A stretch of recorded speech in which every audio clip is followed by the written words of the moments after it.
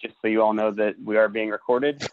This information will be shared, posted publicly on the city's website and on the project website afterwards, in addition to the chat conversation that we have here today. We will answer every question that we can and then publish those responses afterwards. But I did want to officially welcome you all to 415 West Washington pre-entitlement public engagement session today, and introduce you to our team here that we have that is representative of both our team from the city and our consultant team at Smith Group.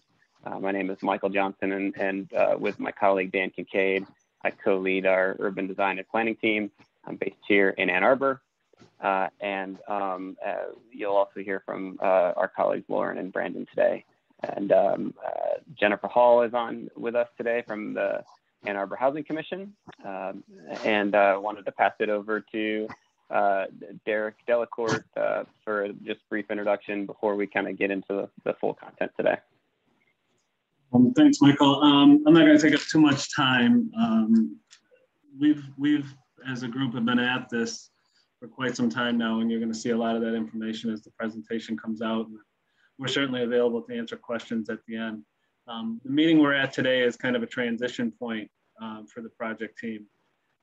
Up until now and recently, we have been engaged in community engagement and reaching out and talking to stakeholders, neighbors, the community, city council, different boards and commissions, including the Historic District Commission, about how to go about utilizing this site to achieve some objectives that started with a directive from council to try to use this site to meet some of the city's affordable housing goals, and that has evolved into a significant list of objectives that we're trying to balance, recognizing throughout this process that to do so requires a certain amount of trade-off to get those accomplished, especially when there is no established budget for this site. And we're operating on the premise that whatever we do with this site and whatever improvements are made, the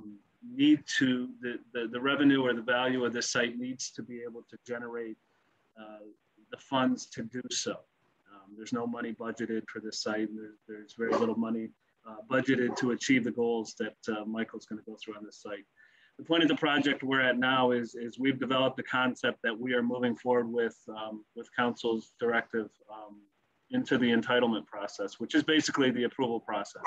So we switch from a public-facing directive or process that seeks to engage to a technical compliance process, which takes this concept and moves it into a process where, very similar to a developer, if we were to just put the site out to RFP, very similar to a process where we go through and try to make sure the concept that we believe is the best chance or the best possibility of achieving these objectives and meeting those trade-offs can meet the city's requirements and ordinances. And excuse my dog, of course, this is exactly when I have a puppy who wants to start barking out the window. So I'll let you, maybe he's telling me to shut up here. And we start the process of actually facing the Planning Commission, the Historic District Commission, the City Council, the boards and commissions of the city, and reviewing this concept for technical compliance with the city's codes and ordinances to see if this site can be approved, and then a development partner sought for the development of the site at the end of this process. So that's where we're at. This meeting is a meeting that is required by code of any developer. The requirements of it are established in code. And this is kind of the first formal step where you would normally see a development project come into the city, would be a public participation meeting. So we have done all what would be the normal pre-work in a very public manner as the development team assigned to this project, and now transition into what is the formal approval process. So this is the first step in that transition, and I'll turn it over to Michael and let him start that conversation. So thank you. Thanks, Derek. So just, again, super appreciative of everyone willingness to spend your time with us this evening, this afternoon.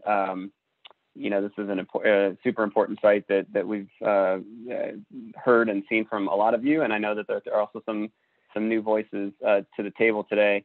I just wanted to level set the expectations of this meeting today. We are going to pretty quickly go through about 30 minutes of content via slides. If you have any questions as we go along, please type any questions into the chat and we'll answer as many as we can following our kind of presentation. As you do that, we urge you to make sure you're being respectful of all ideas and perspectives that are being shared and try to avoid the finger pointing that is kind of indicative of let's make sure this is a robust community conversation. As you do that, make sure we're distinguishing between I know facts and I think opinions. If there are any inappropriate comments or language, we're going to have to ask for you to, and we'll remove you from the meeting. And then, we will record this meeting and publish it to the website, and then we'll also publish all questions and answers to the website following the meeting as well. Just to kind of get a sense for the room, as you all know, that the kind of online platforms has some benefits, certainly from an engagement perspective, but it has some challenges as well. It would be good to just get a quick sense, if you wouldn't mind, just to kind of where everyone's coming from and their engagement in this conversation to date. So if you have a cell phone with you and you want to participate, we just have a couple of quick survey questions that we'll go through real quickly. So in your cell phone, in the text message to line, you would type 22333, and then in the message line, you would type 415 WASH, and that'll allow you to enter into a survey platform.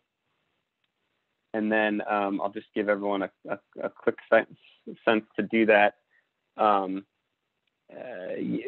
first question that we have for you is just a quick and easy one. Do you live in the city of Ann Arbor?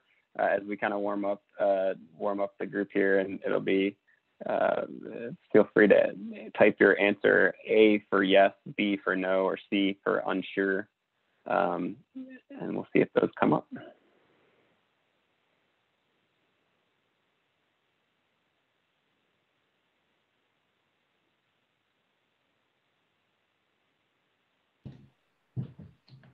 We had a request to restate the information. It's on the top of the screen that Michael's sharing.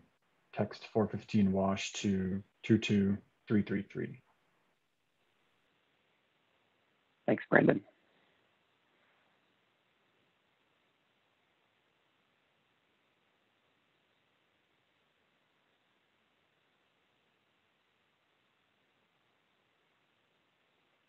Okay, I'll give everyone maybe 10 more seconds if you want to type in your answer. It looks like to date we have about 12 people that have responded. 85%, 86% live in the city, and 14% do not live in the city. And no one's unsure, so that's a good thing. Okay, I'm going to go to the next question real quick. And this is just a quick question about what ward do you live? So if you live in Ward 1, it would be A, text A, 2 is B, 3 is C, 4 is D, 5 is E, and then if you don't know, it would be F, and if you don't live in one of the wards, you would type G. Looks like we have people getting a hang of this. Appreciate it. Have 21 responses in so far. Just over 50% live in Ward 5, with the second highest percentage coming from Ward 1. I'll give everyone 15 more seconds to type in your answers.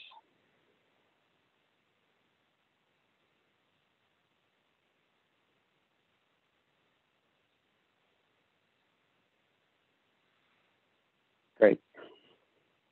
Oh, still a couple more coming in.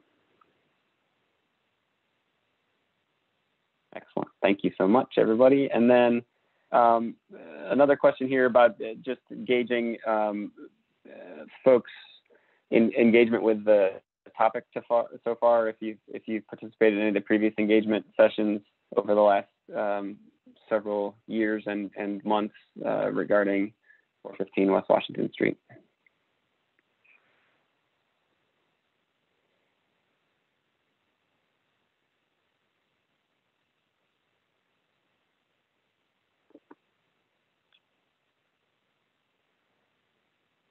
I think we got a pretty good mix, 60 or 65, 67% have, and the 33 or so percent have not. So this is great. We'll have a nice mix. I'll give everyone another 15 or 20 seconds to type in your answers. Seems like everyone's getting the hang of this a little faster, so that's great.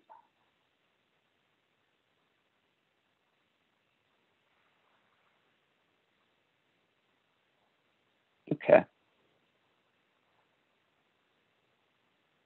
Well, thanks all for that. That certainly helps us, I think, level set some of the context and, you know, in this format, help understand a little bit about where folks are coming from, and look forward to your continued chats to help us understand that as we move forward. So I just wanted to use a couple of slides here to provide a little bit of context of kind of where we've been to date and what some of the council and DDA directions that are driving the work. And so we began work on behalf of the city back in April of 2019, driven by a council resolution to look at these several city-owned properties, including 415 West Washington, with the series of bullet points that you see below under the purview of the Historic District Commission. The Historic District Commission did issue a notice to proceed to allow all existing structures to be demolished, but still anything would require the approval of the commission. Important component for the tree line trail, in the floodplain, chimney swifts, and then support affordable housing were all included in that resolution. We then had a series of resolutions that encouraged further community engagement in 2019. And then approved the next phase of the kind of pre-entitlement process that we're working on in July that you can see there in 2020. And then in 2021, the DDA also added to that a resolution as they helped to fund some of this work. And you can see the bullet points that guided that resolution very much in line with the original resolution from City Council. And so, you know, maybe just a quick definition and level setting of pre-entitlement. I know that's a little bit of a planner jargon term. Several of you have probably heard it before in the context of this site and 350 South 5th. But essentially what this is a partnership between the Ann Arbor Housing Commission and the city to develop a series of community-driven priorities for this site written into policy prior to engaging any private developer. It certainly includes an appropriate level of zoning and plan approval, which in this case, we're recommending a PUD or planned unit development process, which takes the shape of a concept plan, which is not as prescriptive as a site plan approval that many of you are familiar with throughout the city. And so just wanted to emphasize that while, as Derek stated, we're coming to you with recommendations that could be included in such a PUD, this is really the beginning of a process. We still need to receive HDC, Historic District Commission approval, upon which then we, if that were to move forward, would move forward with developing the series of supplemental regulations. You'll see a draft of those today for your review and for your comment, and then go through a series of city and department staff reviews before going to the Planning Commission and 2 City Council readings. That's just to have the PUD process approved, and then at that point, the concept plan and the PUD could be used to then develop an RFP to partner with a developer, potential partner, which then that individual or party would have to go through the more restrictive site plan approval process. So, we've had a lot of engagement and still have a long way to go, and appreciate your comments along the way as we do that. Just a quick comment on why PUD rezoning, and we do think this is the right mechanism for this site. In the city's zoning code, the PUDs are intended to kind of permit flexibility in use of certain land that require maybe innovation, variety in design, layout, certainly to support affordable housing, and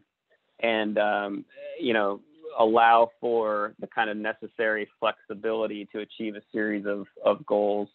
And so we did think that was the right mechanism for this site. And so just briefly update on kind of where we've been since the DDA approved their resolution. We had an initial meeting with the Historic District Commission in July, and then we're had a follow-up with the Historic District Commission in September, and then we see where we are today.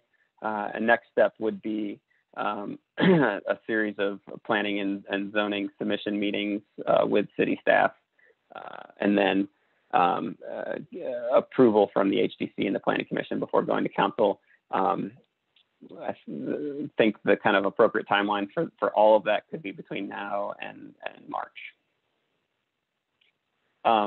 And that, of course, is all built on the history that we've gone through to date, built upon all of the engagement that we started back in 2019 that you see listed on the screen here today. And I think just, worth noting as we kind of get into the meat, if you will, of the presentation here today and a lot of the content, is that Derek alluded to this, right? There's a series of community-driven goals that we've heard directly from the community and you all as it relates to potential redevelopment of the site.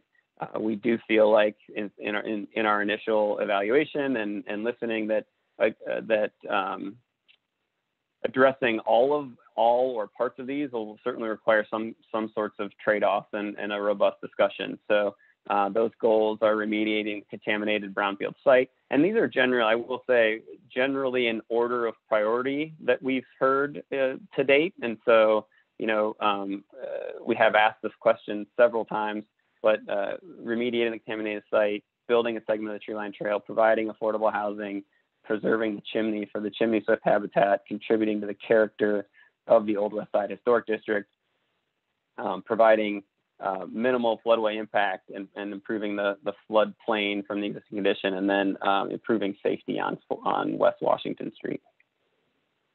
And so the framework that we're presenting today seeks to address several of those goals.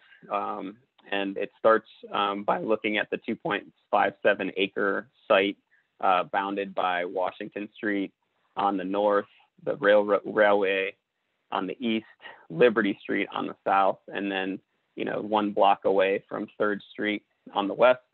About 0.89 acres of that site is in the floodway, which we're proposing to preserve as both an open space and aspect of the tree line trail that has been master planned to go directly through the site. And then looking at that 1.68 acres that is in the floodplain with appropriate setbacks for fire access and others, and really setback along Washington Street to align with the residential homes, a smaller buildable area that reduces the overall impermeable surface within that area to improve the impact to the floodplain, preserve the chimney, and then, of course, work to find the right massing that might be acceptable with the adjacent uses and topography. And so, what this PUD submittal will look like is actually not super complex or complicated. And so what we're going to try to do for you today is actually outline on the next 3 slides, what might be included in that PUD, and then pause for a second, and then on the next maybe 15 or 20 slides, walk you through then what kind of development could be accomplished within those guidelines. We've found that some people have a hard time grasping the concept of the PUD and the kind of white box nature of what we're talking about without seeing some visuals. So we're going to try to do that here for you today. We'll see if it's helpful. So the site is currently zoned PL or public land. It is master planned for D2 zoning, which would allow up to 60 feet in height and 200% of floor area ratio. What we're presenting to you today is a building that goes steps up to 70 feet at the highest point, but steps back considerably as you get towards 3rd Street and Washington Street. It's about 155% floor area ratio. So we're trying to work that right percentage, but certainly below the 200% allowable floor area ratio. And it's a massing that looks like this. And so I'll just walk you around the view that you're looking at here with the railroad tracks in the foreground. On the east side of the site, Washington Street, on the right side of this diagram, and the Y kind of on the farther right side of this diagram, and Liberty Street on the far left side of this diagram. And so from Washington Street, the proposal is a building that starts at the back side of the existing chimney that would be preserved for chimney swift habitat, which is about 35 feet setback from the existing property line. And that building would be 22 feet high at that point. Also setback 31 feet from the west property line. Again, 22 feet high. And then the highest point that this building would get along that west property line would be 46 feet height, along that entire west frontage. As you step further towards the east, it goes up, starting at 65 feet off of that property line, the ability to go up to 70 feet with the mass of this building fronting on the tree line. And we'll show you how that kind of looks in the context, for example.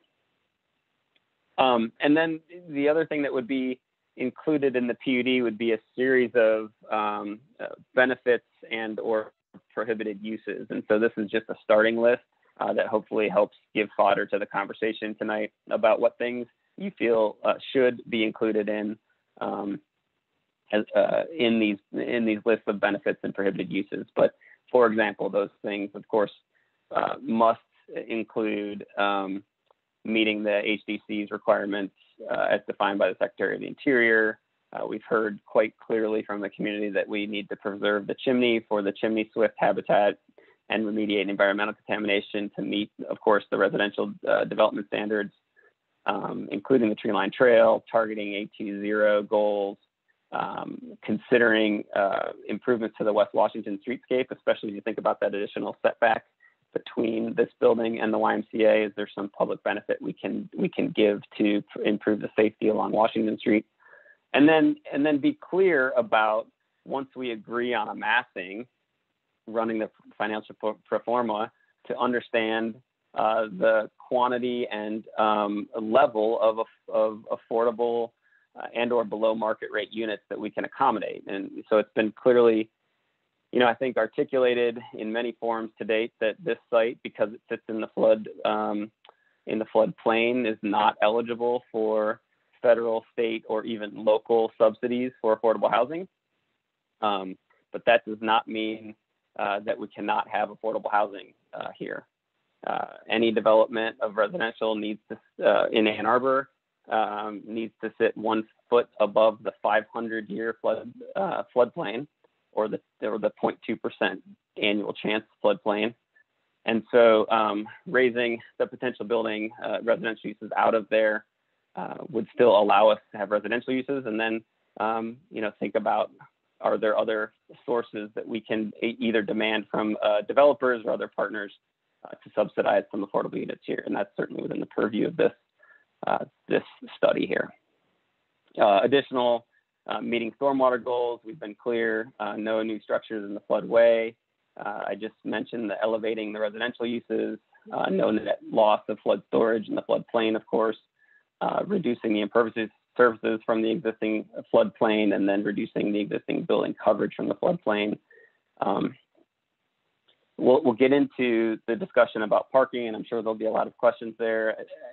As you see today, the proposal is to provide 0.9 to essentially 1 parking space per 1 residential unit, at least as an option here. That would be, certainly what we think the market would demand here from a residential standpoint. And I think that's just a conservative starting point for a negotiation with the developer and with the community about the appropriate amount of parking to serve a building like this.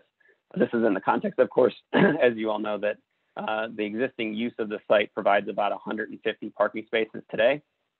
And so if we think about a building at the scale that we just showed, we would actually be slightly kind of reducing the total quantity of parking.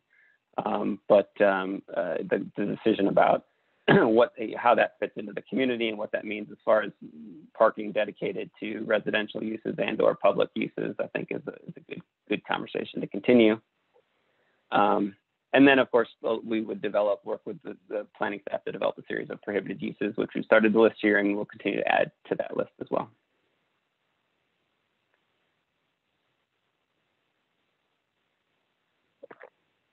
With that, I'm just going to walk you through pretty quickly a series of slides that say, assuming that what would love most of the conversation to focus on today is the content that I just walked through as it relates to refining that kind of a PUD recommendation.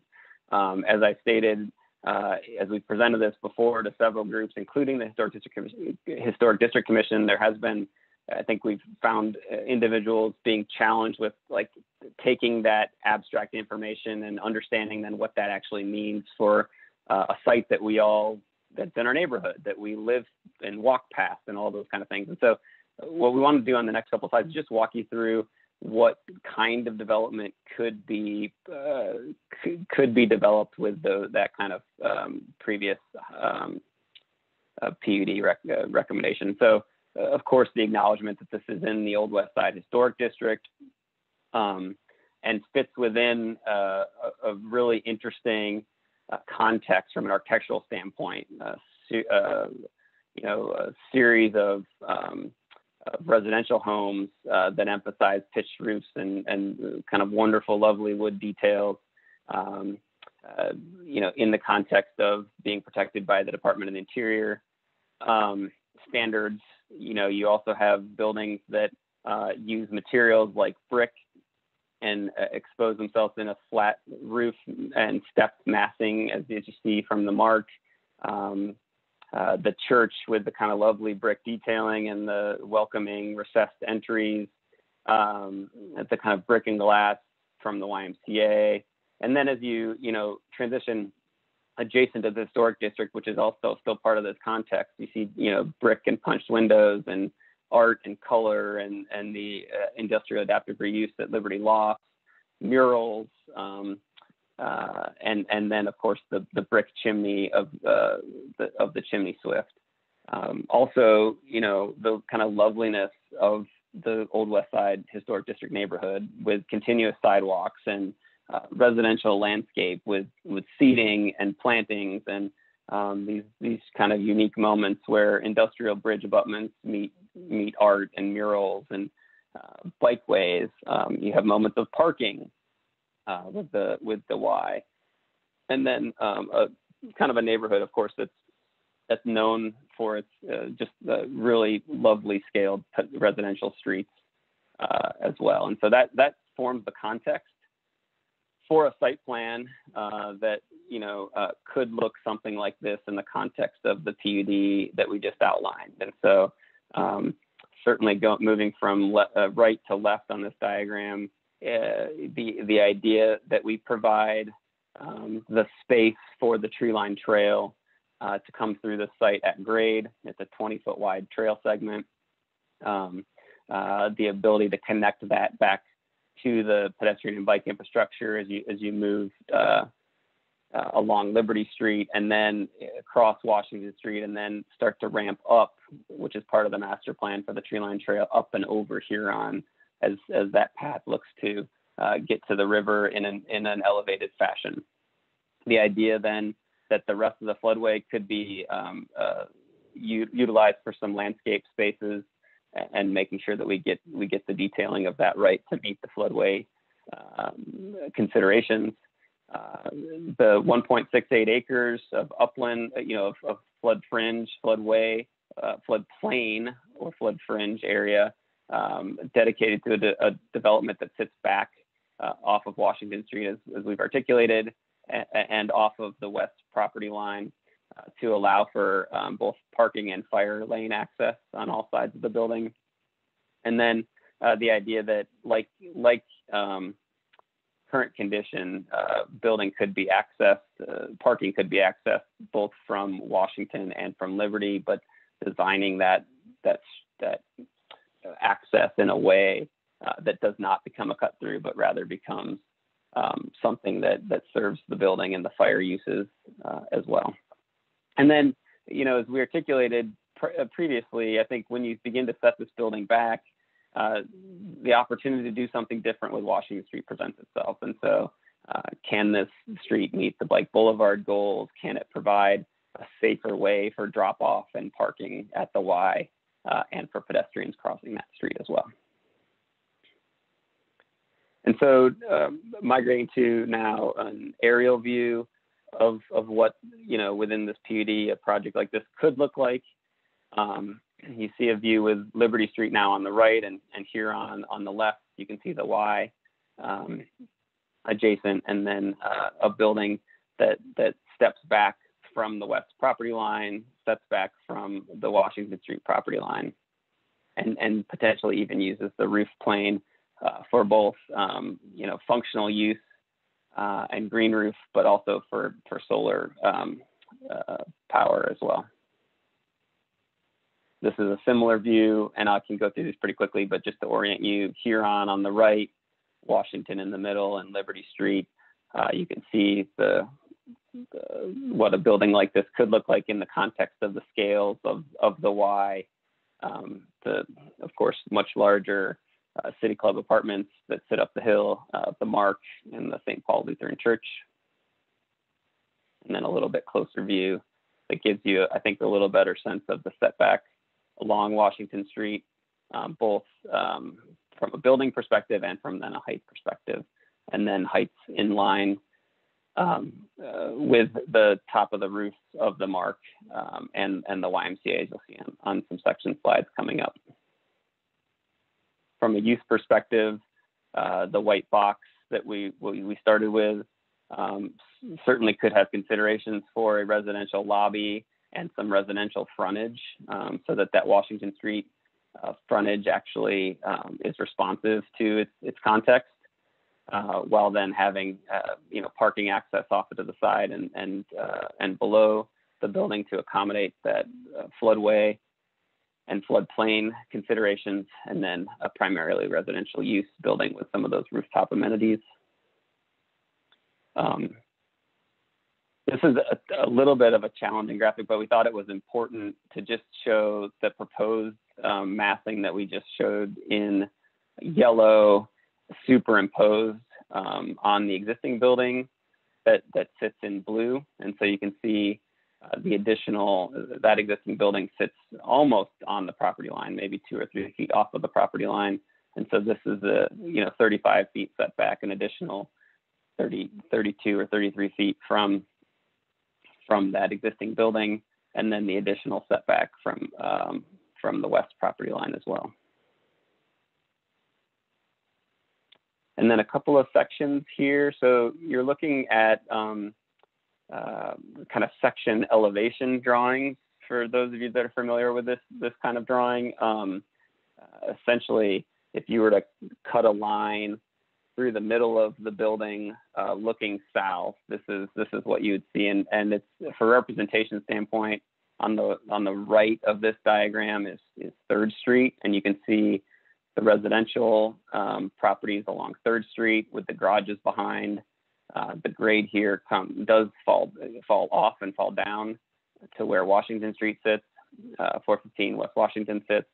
You can see then that building with the courtyard and that 46-foot roof line and the 70-foot roof line in the context of both buildings towards 3rd Street and towards the City Club apartments.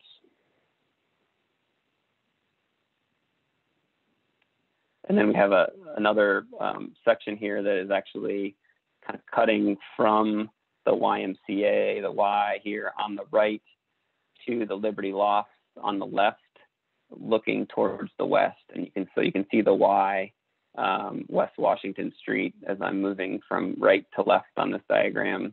The setback to where the chimney sits at about that 46-foot high level, the 22-foot high rooftop, and then the 70-foot high residential building with then the grade change. So that top of that 70-foot is about in line with the top of the YMCA, and the top of those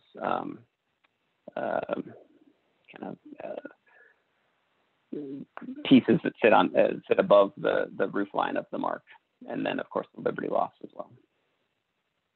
And then we just have a couple of images existing on the right. Again, what a building like this could look like on the left here, and you can see on 3rd Street looking between those two homes. This is the view standing on Liberty Street, looking towards the north. You can see the YMCA in the background, the mark on the left, and the kind of idea of the future tree line trail coming through.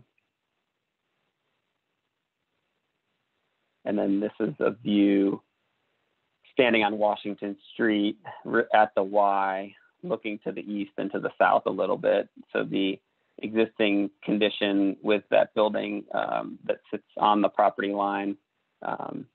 And I will note that the before and after of this from this image is a little bit challenging because you don't necessarily read the grade change here, but the 35-foot setback of the new building potentially, as we've articulated, from Washington Street, and then 31 feet from the property line. And then finally, I think it's just worth noting then, that additional frontage that we talked about.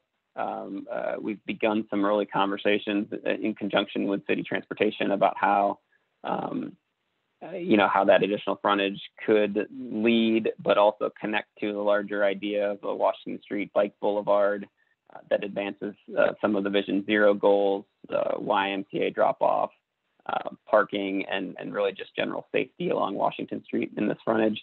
And so, these ideas are not ready to be shared, but we'll share them with you anyway, because I think it contributes to the notion of what you could do with some of that space. And so, as you think about improving the pedestrian safety at the intersection of 3rd and Washington, that additional space could be used to kind of provide a small chicane that could slow down traffic and still provide some parallel parking that could be drop off with clearer pedestrian connections across Washington Street to the YMCA and where the tree line trail crosses, or using some of that space for some back-end angled parking, as you see in the top. That again, some of this could be drop off for the YMCA, and others could be, more public parking, but then very clear pedestrian crossing moments for the trail and at the entry to the YMCA. And so, I think, of course, these ideas that have a long way to go, but the idea that we could benefit from some additional space in front of this Washington Street to improve safety is one we were interested in just talking about. And so we'll end with that. There's one more view of the what it could look like, and just talk about then what we think the next step is as we continue this conversation with you all, and have a larger conversation about how this PUD process and these criteria can continue to meet these goals. And so, and the larger question is, can we do all that and still achieve financial viability as we think about, those several goals? And so we've started the process. There's a lot of stuff in progress. You can see, as noted here on this slide, as it relates to remediation of the brownfield site, the tree line conversation. We continue to have conversations with the Conservancy leadership, affordable housing, as we've talked about. Once we better understand the kind of massing constraints, I think we can have a really robust and solid understanding about what sources and amount of units could be used to advance that goal. I've had some great conversations with the staff ornithologists as it relates to what the requirements for chimney swift health and safety would be throughout this entire process, and then continue to have the conversations with the HDC and Jerry and his team as we talk about the floodway and floodplain, and then transportation folks as we talk about Washington Street. So with all that information, I just want to come back to this slide, and hopefully we can leave this up on the screen as we go through some of the questions that you've already started to put in your chat. Thank you.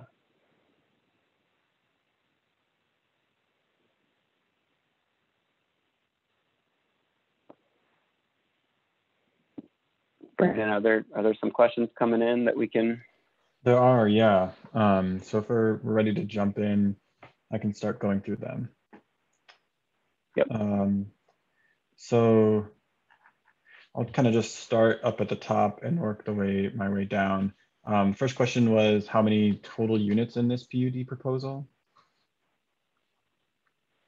Yeah, so the current number that we're looking at is approximately 140 at this stage. That's a number that has continuously been in flux. As we continue to push and pull the massing, that number will continue to change, but in the 140 ballpark as it stands today. There's another question about affordable housing. And so this one is asking if it's true that affordable housing will not happen here because the math in terms of construction offsets will not work. And this question references how the low-income housing tax credits and other federal flood subsidies and our own affordable housing millage doesn't permit construction in the floodplain, and so it's those funds are not available. So there's a question about that, and also how it relates to the ground contaminants. Yeah, I'll do my best. That question touches on a lot, and I know Jennifer's on here somewhere as well, and she can correct me if I'm wrong. Part of the assumptions are absolutely correct. There's absolutely no LIHTC and or use of the affordable millage here, and there is probably going to be significant costs associated with the contamination and the remediation of it. We are in the process of punching some holes in the site right now to try to find determine the limits of that contamination and potentially what the costs would be. We're making assumptions that the site will need to be remediated to a residential level, regardless of whether or not council approves a residential development on top of it. So those assumptions are true. What isn't true is that we have not given up on the idea that there can be some type of affordable housing here, and how many units of it has not been determined yet. Part of the reason we're making the recommendation of this concept is because we believe it still gives us the best opportunity to both incorporate some affordable housing in it, whether that's at below 60% AMI or not, we don't know yet, whether that's between 60 and 120% AMI. But we are definitely trying to incorporate and continue to pursue incorporating less than market rate housing on this site. and believe this concept gives us the best chance of doing that, as well as generating enough tax increment financing through the brownfield program to also remediate the contamination on the site, thus kind of wrapping that cleanup cost into the site, as well as producing enough TIF, which allows us to do public infrastructure to construct the tree line trail. All of those costs, upfront costs, would be absorbed by our development partner, but hopefully with the understanding that through the brownfield program, the revenue created by the site, the tax increment created by the site, would then go to pay that cost back over a number of years, and actually makes the possibility of affordable housing, or I should say less than market rate housing, possible. We all have a different definition of affordable. There's several different definitions of affordable. But that's a very long answer in trying to say we are doing our best to try to continue to create a concept and a project that would produce less than market rate housing as part of the project.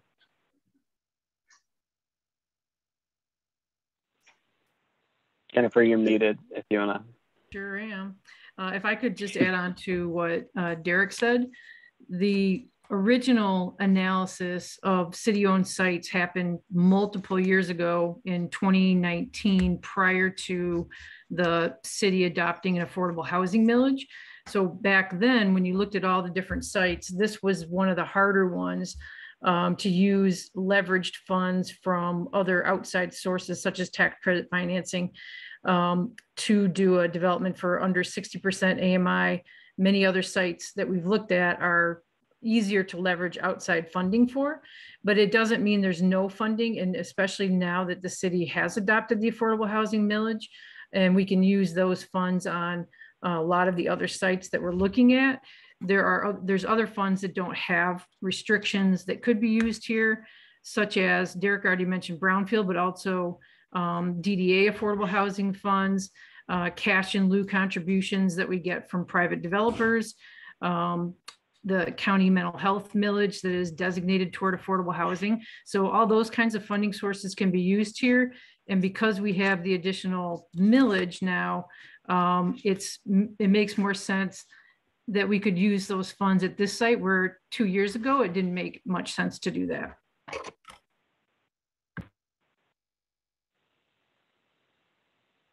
Thanks, Jennifer.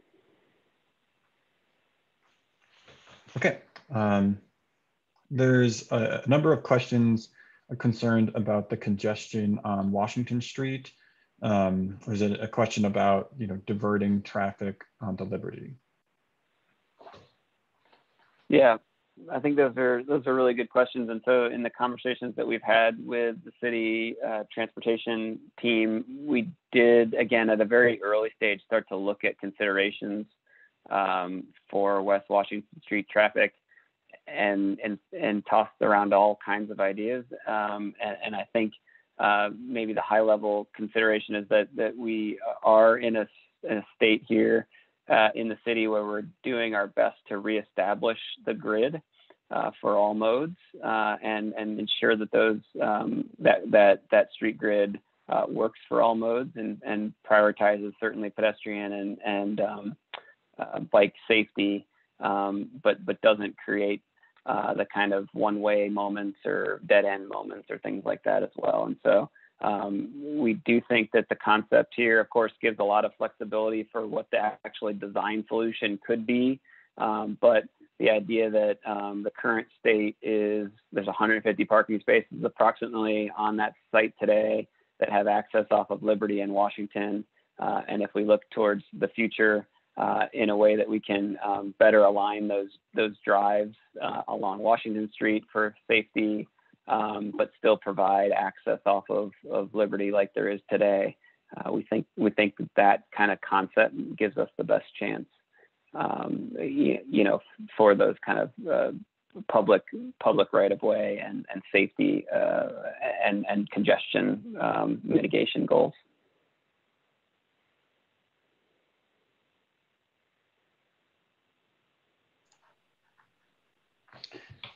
So there's a number of questions that are looking at about the floodplain. There's an initial question that I had typed an answer to about the mechanism for updating the flood maps and whether or not that is a part of this project. And there's a number of concerns about this project potentially increasing flooding issues in surrounding neighborhoods and areas. So I think a little bit more dialogue on how that's being approached would be helpful. Yeah, I'll do my best to handle some of that. As the site sits, I believe the current building is, correct me if I'm wrong, Michael, I think we've determined it's about 6 to 10 feet below the flood line. And I might get my word or definitions or words mixed up between floodplain, floodway, and otherwise, but it sits below the floodplain now, and the site's about 100%. I believe it's about 100% impervious with the contamination on site, and it's sat there that way for the better part of a generation. Currently, there's no funds or money available to do anything to resolve that issue. The proposed project most certainly proposes residential development within that floodplain. We are proposing that this project and the development will meet all of the city's more recently adopted requirements for development within such a floodplain. We also acknowledge willingly that that may not be or meet the 100th percentile of the city's floodplain mitigation goals or plan, which would prefer to see less or nothing in here. As we've said all along through this process, that this is a series of trade-offs to use this building or this project to resolve multiple issues, including the existing building within the floodplain, below the floodplain. The new building would be 4 to 10 feet above or 12 feet above, which we think is significantly better than what the current building is. That will be evaluated as part of this submittal to staff and review.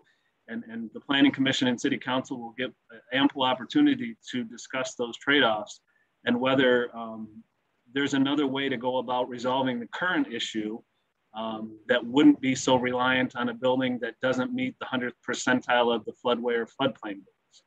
Right now, to resolve all of the issues we've identified without any budget or without any money, we're attempting to develop the site in a manner that's respectful of the current ordinances, but also produces the ability to do all the other things we've talked about. So I know there's a ton of questions about why in the floodplain, why in the floodway, why not nothing, or why not something different. We believe right now that this project and the development that's being proposed is a conservative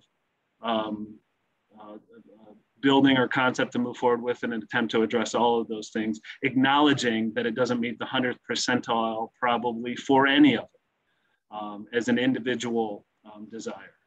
So I'll leave it at that, and we can move on to some of the other questions. Like, and I think there's also a couple of questions in here that I'll jump on right now about the PUD and whether a developer should be involved at this point or not. This whole process was premised on the fact that in previous projects and the development of previous city-owned properties, that the city's process was to go out for RFP and seek a developer first, and then partner with that developer to negotiate the development above ground.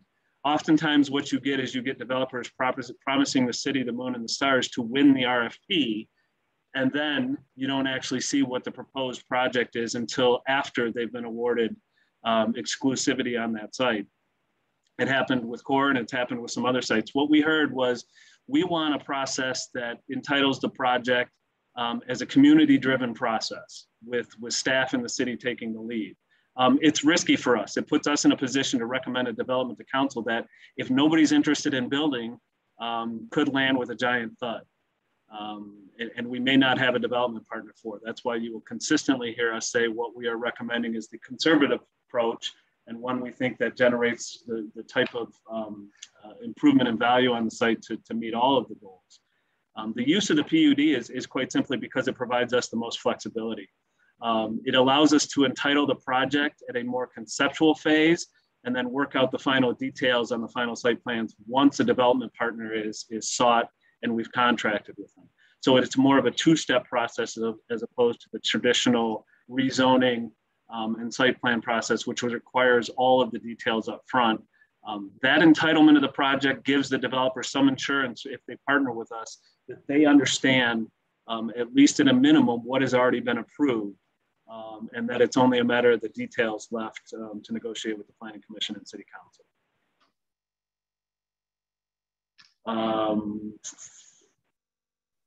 Yes, there's a question about, are we doing more pre-entitlement work on this site? Absolutely. We're doing 90% of the pre-entitlement work. We're taking on almost the entire role as the developer on this site. Jennifer's used to that. It's not something that maybe city staff is used to as much. But we are working extensively to do all that work. And usually, like I said before, this would be the first time the community would see this project, where you've seen that work and that entitlement work and the engagement work we've done kind of done out in the open over the last year.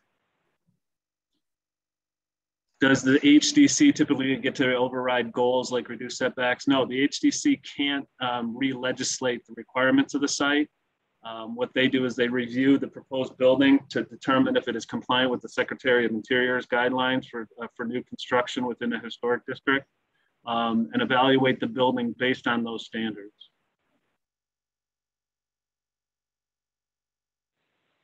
Thanks, Derek. Yeah. And go ahead, Michael. I don't know if you want to jump in. I'm kind of cruising through what's left here. Yeah, there's a lot of good questions in here. I don't know, Brandon, if you have that you want to go through one by one, or if we want to just keep going from top to bottom. There's another question about the public parking. I think that you had mentioned, and whether or not that would be just along the street or if there would be additional parking on the site. Yeah, I think it's a good consideration. And again, we'll qualify all that I'm saying here with it's an assumption that we're making that that this development has approximately 0.9 or 1 parking space per residential unit, and so based on that, the square footage that would be needing for that on the site, we do think there could be some additional space here that could be given towards public parking if that were desirable. I think there's another question in here, Brandon, that's related about what more space on Washington's not actually safer, right?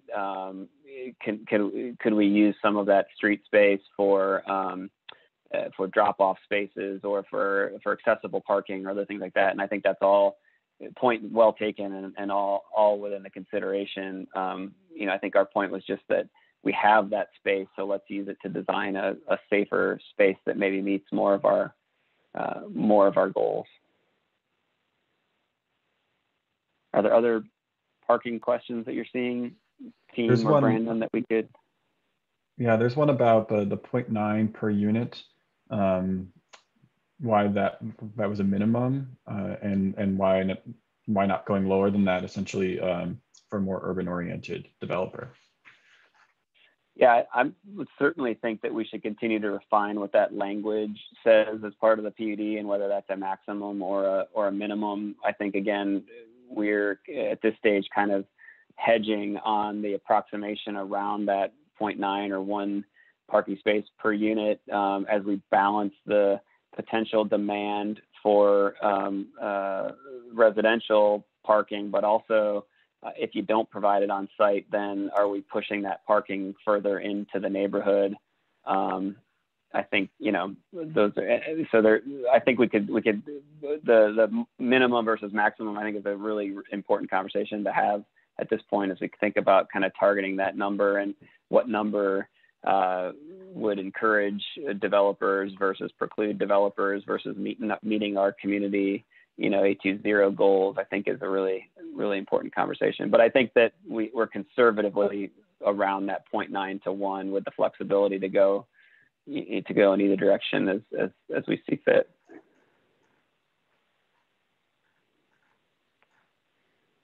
One last question related to parking, and I can answer this one real quick. Was asking where they were on the site. They are located kind of within the building footprint. The first floor will be primarily parking with elevator kind of entry core similar to the Y, and then there will also be some parking on the second floor of the structure.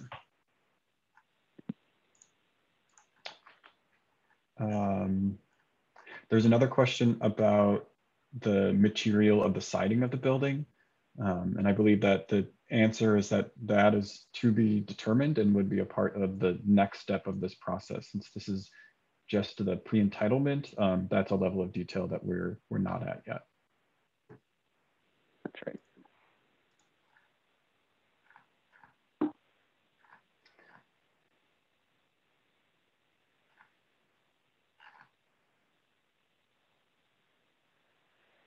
It looks like a series of other questions is related to floodway, floodplain. Maybe we can start to click off some of those. The one I'm looking at says the parking lot at Krause has contributed to significant flooding of the adjacent houses. How will this site be different?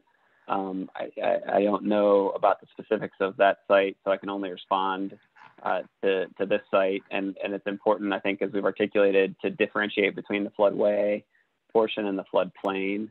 And so, the floodway portion of the site is intended to continue to move water in flood events, and so that will be important. As we've articulated in the floodplain component here, we think it's actually because the site is essentially 100% impervious as it sits, both covered by building and gravel parking lot that has been compacted such that it would be considered 100% impervious. There is a potential here to decrease the imperviousness or provide more pervious surfaces here that I think can both allow for the beautification of the site, but also for removal of structures that are in the floodplain and fit kind of in the floodplain zone with the existing building, and meet some of the additional stormwater goals that need to happen within the floodplain. So we are still, as it gets to the details, Derek answered the question really well. I mean, I think the data that's available to us via FEMA provides very clear elevations of floodway, floodplain, and 500-year floodplain at both Washington Street and Liberty Street. We are finalizing a survey right now that will better articulate exactly those elevations. But Derek's numbers were about right. That existing building it sits at about 800-foot elevation, which is anywhere between 4 and 10 feet below the floodplain elevation, and we're proposing a building that is top residential. The first level of residential would be at about 812 or 813, so significantly above floodplain elevation. And I'm still seeing a lot of questions and straight statements regarding the floodplain. What I can tell you is that council, with the recommendation of staff, just recently adopted a new set of more conservative regulations when it comes to development in the floodplain. We understand that we have to meet those, and that we have every intention of meeting them. If the concern is that the new regulations don't address the issues that have been identified in the comments and the questions that I've seen here, then we need to have a separate conversation with the staff and the folks that have made those recommendations to council, and that ordinance is supposed to protect the city against. If it is a matter of specifically saying that we need to do more with this site and be more protective than those ordinances, we can have that conversation. But as we've said all along, that comes with trade-offs.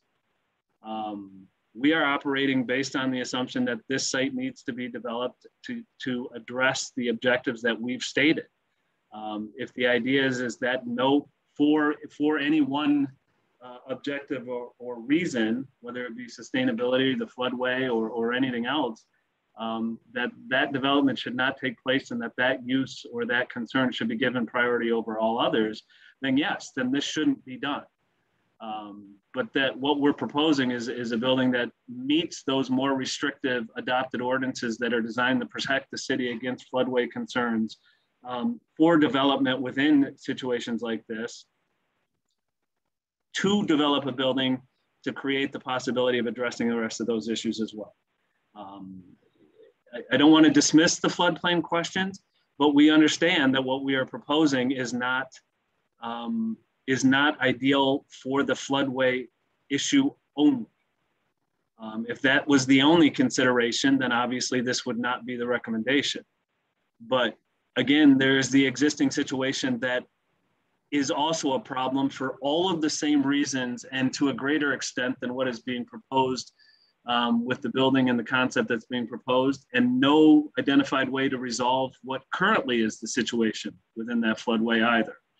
So we understand the trade-offs that we are recommending to council and the Planning Commission. If they feel like that those trade-offs are not worth building this building, or not, that this isn't worth doing to address those trade-offs, then they will tell us.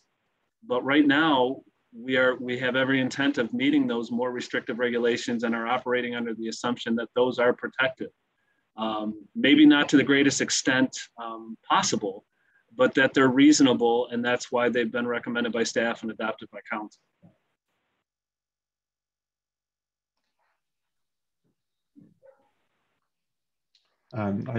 There are two questions related to the chimney and the chimney swift. One references the yard apartments resulting in the destruction of an old carriage building section that had provided some community benefits credit that were provided for the project, but ultimately the building was destroyed and rebuilt.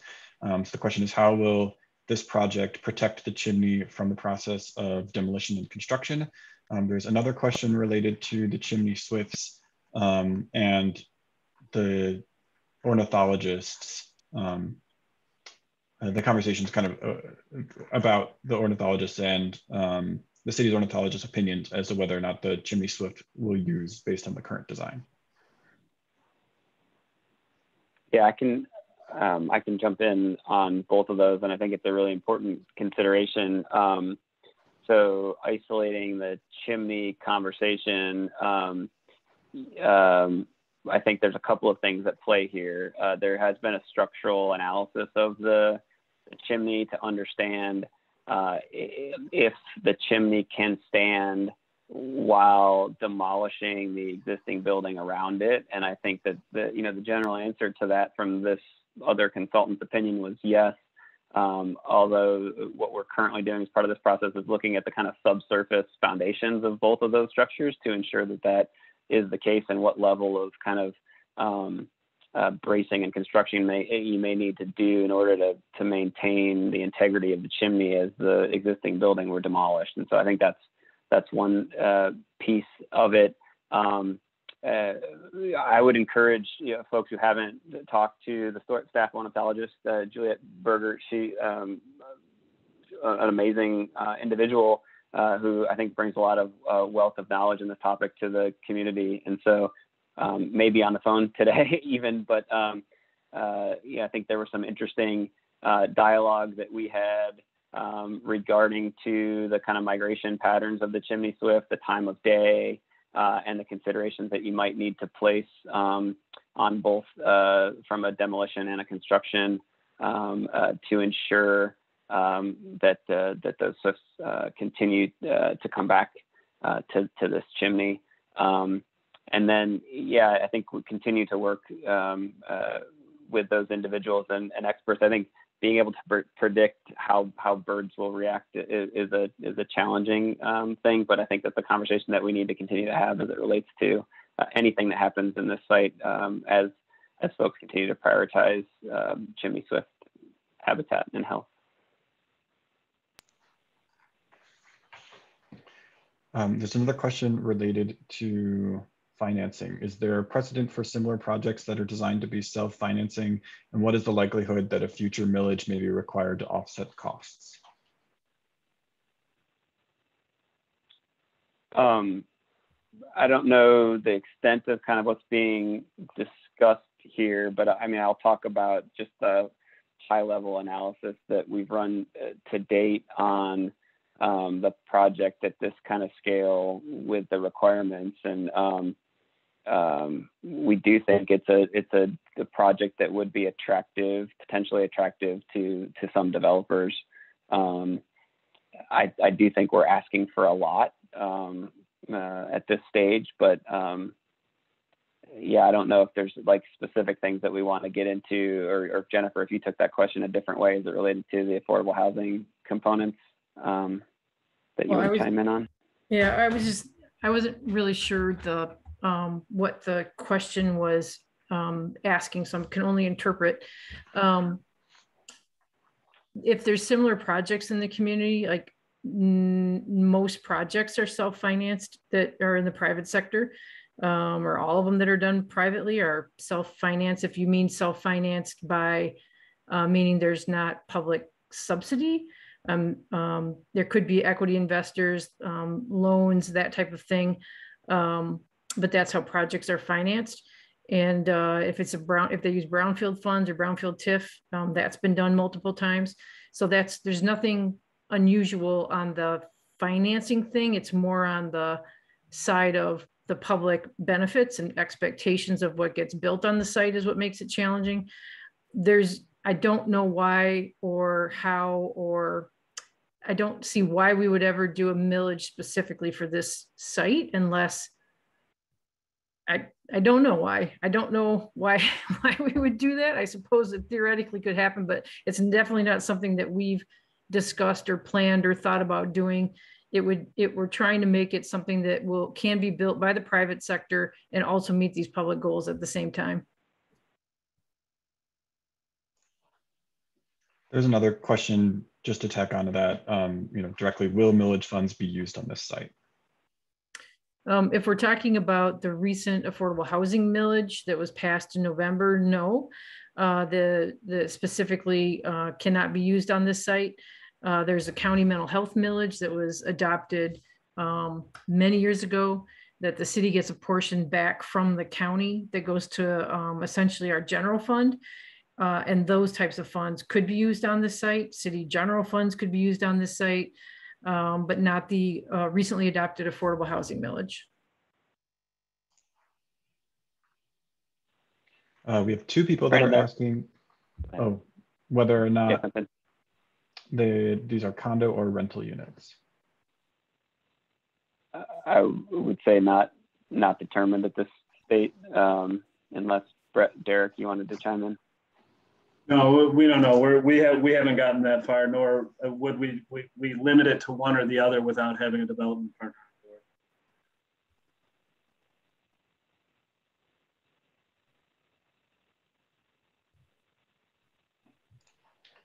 on board. There's one question. Does the Treeline Trail still include the old Fingerly lot at William and First currently or being turned into green space? I'm confident that portions of the Fingerly lot, either on it or adjacent to it, are still included in the Treeline master plan. I don't think it's any secret that the University of Michigan bought most of it. I don't think there's been any agreements on if and when and how that would be turned into green space or a portion of the tree line at this point.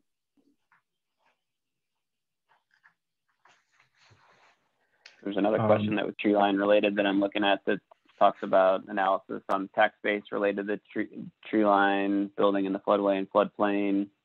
I don't know that we have an answer to that, but it would certainly be worth checking in with the tree line conservancy team. I'm sure they'd be willing to provide answers separately.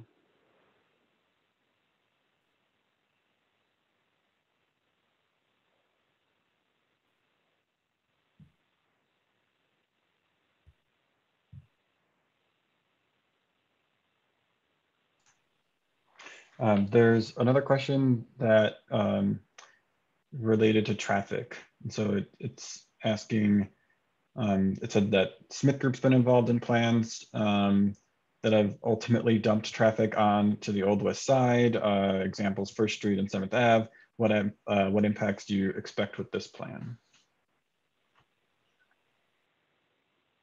Well, I mean, I think that it is part of the both traffic analysis that will be done. We are working with Wade Trim to develop an appropriate traffic analysis that's in line with the concept plan.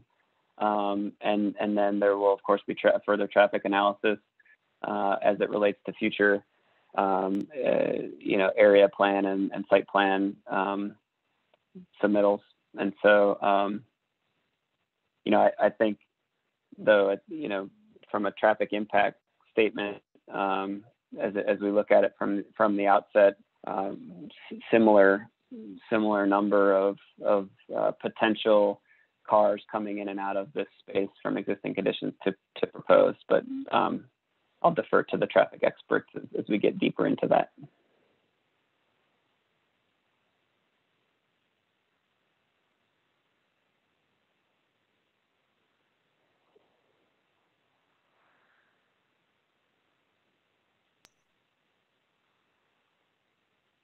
I see a couple of questions, not to jump in here, on the contamination and the cost and the budget for the real estimate dealing with these contaminants. I think there's a couple of questions on. We're in the process of punching holes in the site right now to determine the extent of it. It's a city-owned property, which makes it difficult for us from a brownfield perspective and the use of brownfield funding to remediate the site. What we're proposing is that the development partner will cover the cost of any environmental remediation to the site. So they will have to absorb those costs into their budget and pay for them and complete that work prior to any above ground construction taking place on the site to a standard determined by the city. They will, however, differently than us as the city, as the owner, be eligible for tax increment financing to reimburse them for the cost of that cleanup. I don't want to get into the depths of tax increment finding, but it's basically, we can capture the increased assessment on the site based on the development and take 100% of that cost and use that to reimburse the developer for both the environmental cleanup and public infrastructure costs, which is what we're proposing, and to pay for the cleanup and to pay for the construction of the component of the tree line trail and hopefully improvements to Washtenaw Street to make it safer and a more efficient street for everybody.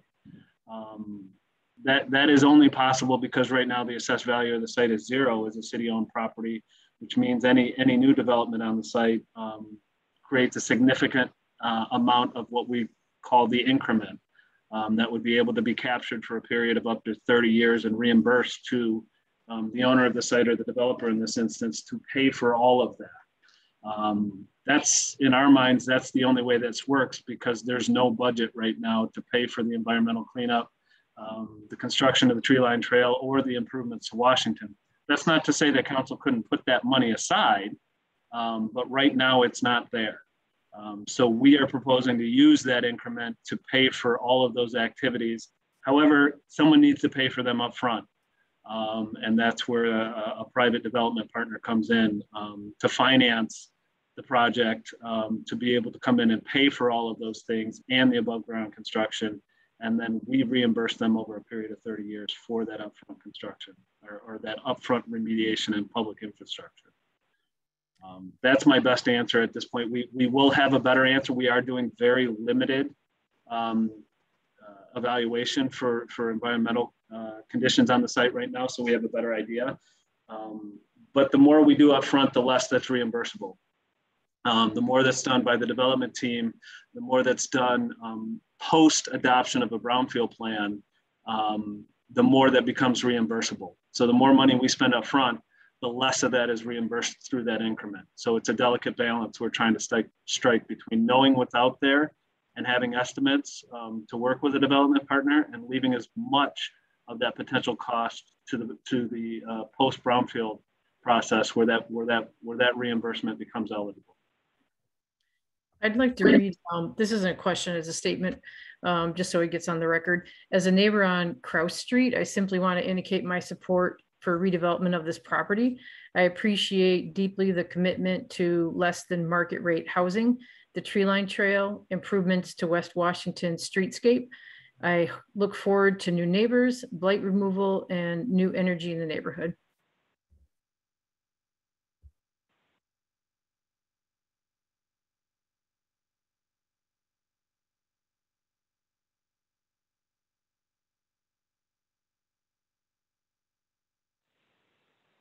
Just a couple other that we can read as we're getting to some additional questions. This one says, I'm a Fifth Ward resident, not at all concerned about floodplain and congestion questions. Effort should be focused on reducing parking, reducing setbacks, and increasing the housing density of this development.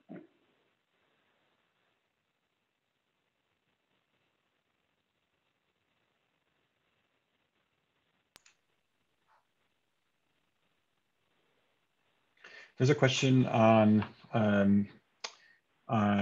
other modes of transit besides bicycles. Suppose many people don't use cars.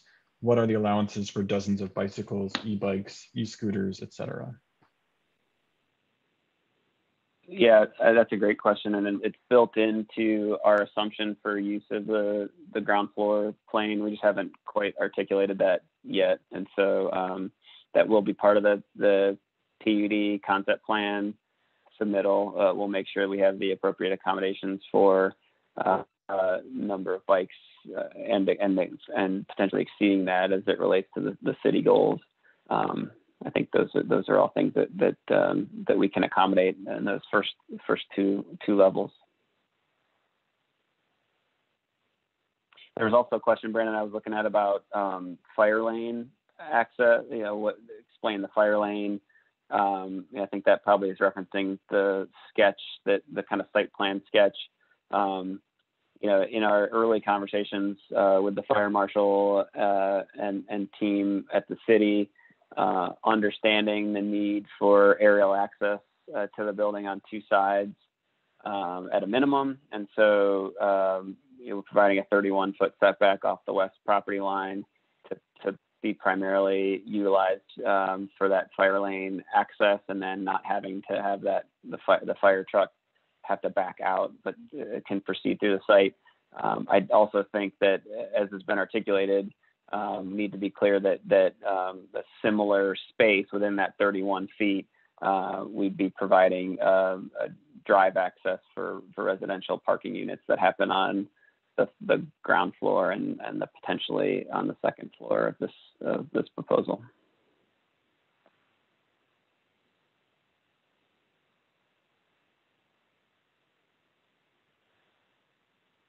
There's a question here that says, doesn't the city's role as developer on the site create a conflict of interest? I think, Derek, you may be better suited to answer this, but the intention is not that the city is the developer on this process.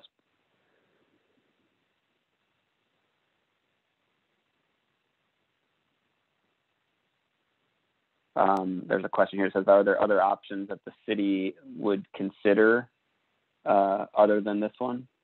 I don't know if Derek's still with us and can chime in or has already answered that question. Yeah, I am. Obviously, we would listen to anybody's options.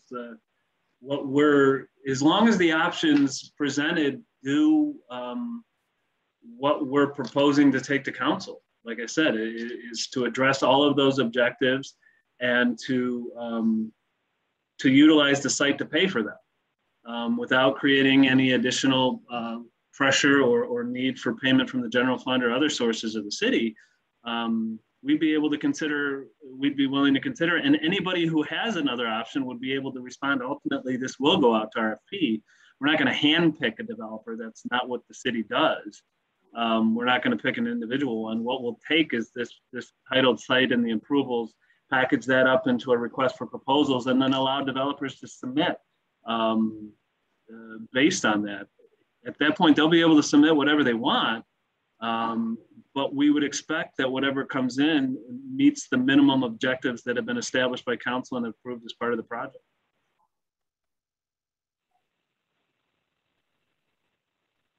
There's a question from Councilmember Amlawi about at what point in this process will there be a qualified and quantified subsidized housing that is being discussed as less than market rate housing?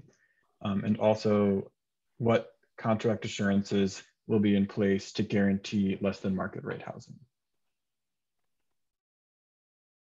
I can start, and then Jennifer, you may be able to chime in, or Derek too.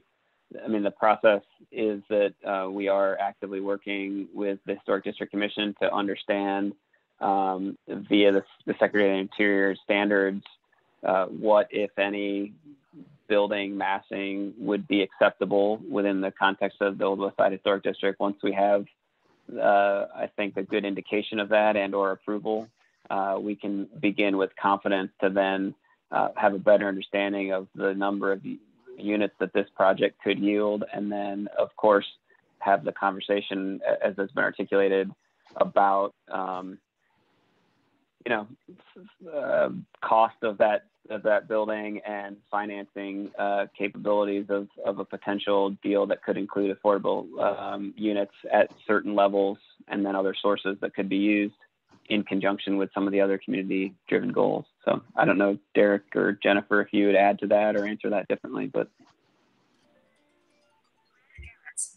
I mean, Dan, you want to go, or I can? I mean, the simplest way to put it is the more value that's generated from the development on the site, the more funds there are to pay for the community objectives we've listed and subsidize the cost of the units.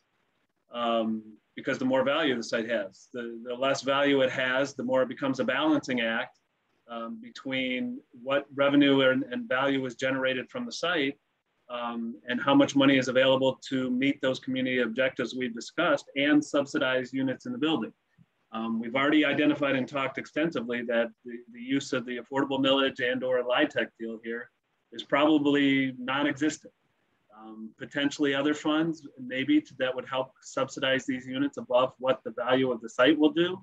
But that's the exact balancing act we're doing, is how much development we put on it creates value from the development partner. It also depends on how much council is willing to, how much they want to see out of the land value. Right now, we're working on an assumption that land value is secondary to meeting these objectives.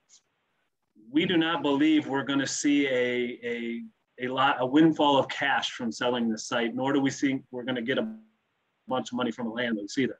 We are basically assuming that all of the value of the site should be put back into these community objectives, including the creation of less than market rate units, which will have to be subsidized through that value.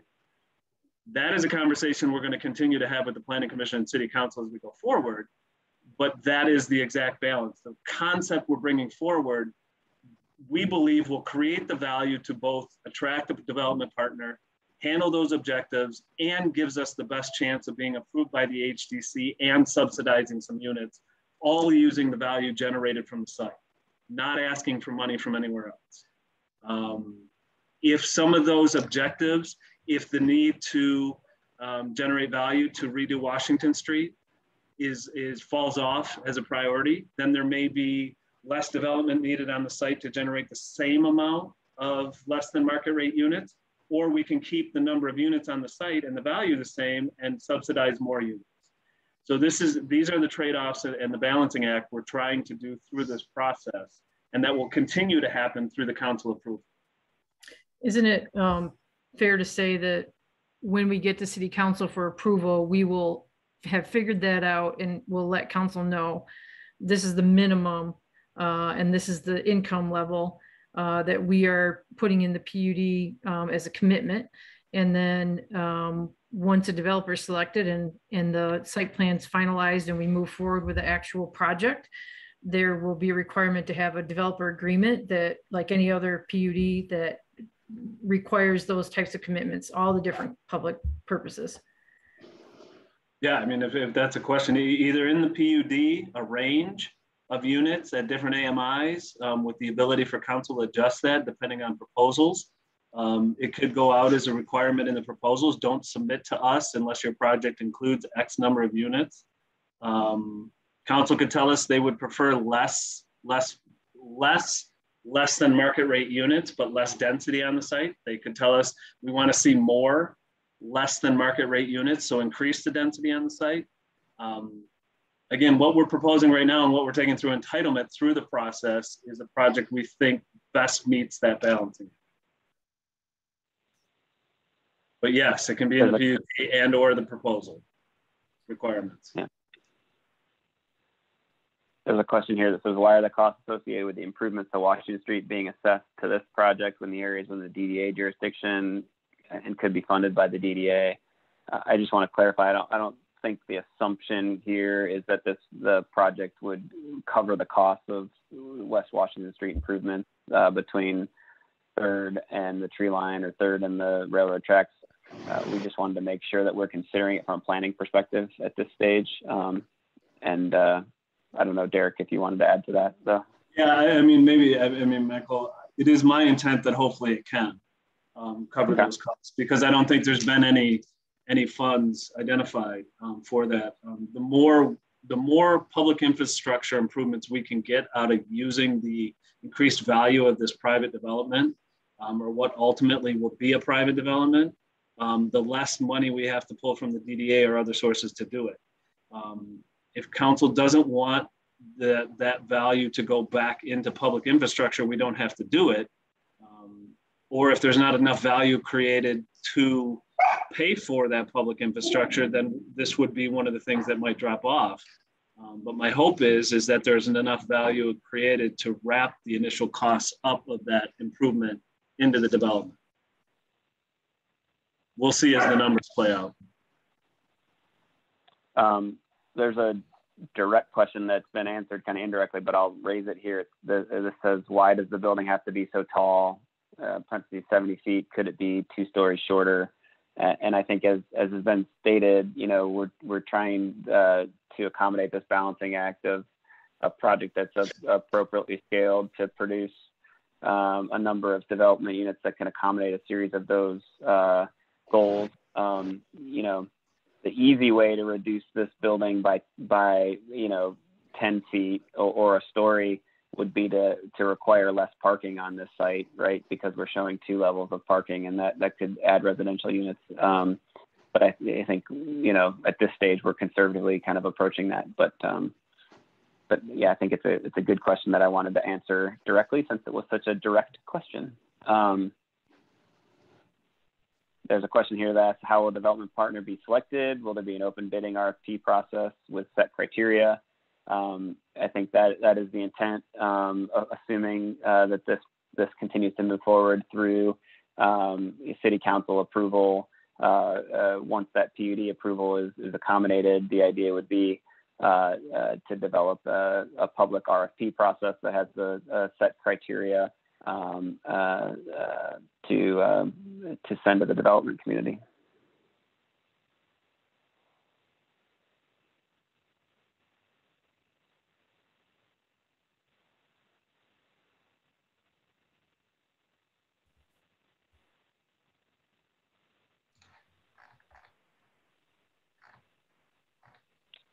I think Nan answered one of the questions in here that says the tax question for the tree line will take some research. Please contact her. So there you go. Go ahead, Brandon. Sorry. No, you're good.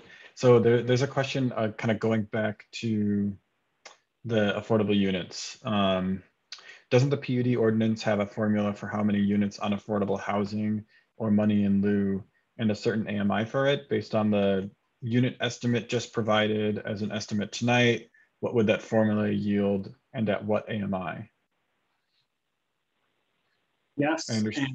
Yeah, I think, Tom, the answer to that is yes, and I don't know yet.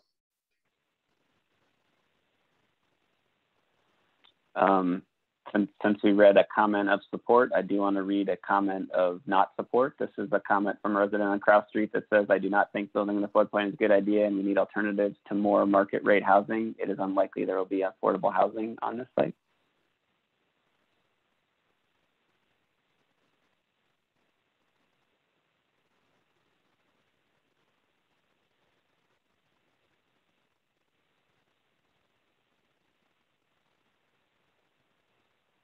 There's a question on the aesthetics of the building. It says that you want to build in a historic district. Is there a way to design something that looks less like a prison? I would answer that yes, and whatever we decide needs to be approved by them. Currently, we have not spent we have spent the majority of our time figuring out these other issues as far as massing, size, and how to deal with the multitude of issues developing the site. As it moves forward, the elevations are certainly going to be rounded out, and more detail will have to be provided to the Historic District Commission. They ultimately will have the lion's share of the say on what the building looks like from an aesthetic standpoint. Related to that, there's another question on asking what windows would be used. They're windows that minimize reflection and deter birds from crashing into them. I think, you know, related to that, the last question, because these are details that are the plan is, the design is not that far along yet in terms of those kind of decisions. This is the bigger picture kind of massing decisions right now. And so the actual look of the building, you know, is still to be determined.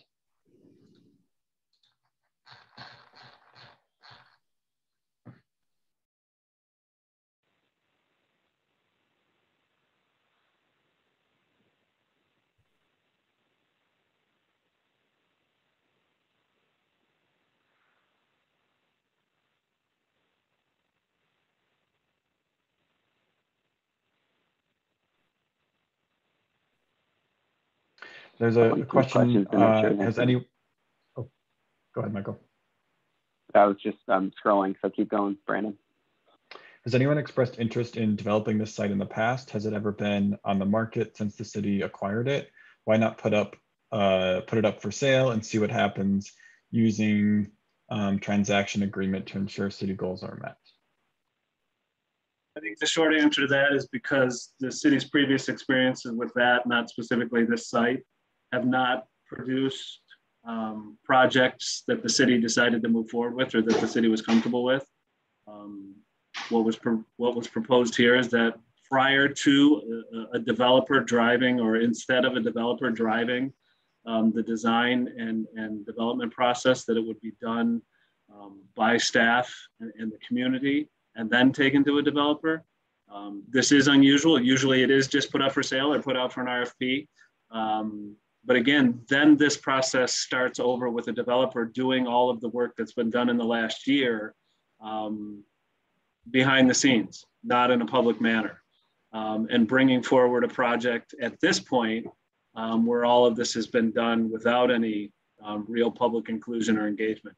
I don't know if this is the best way to do it or not, but what we have decided is in these instances where these difficult sites exist and ones that have historically not had solutions to the existing problems, was to try something different and to entitle them as a community and have these conversations be staff driven prior to seeking a private development partner.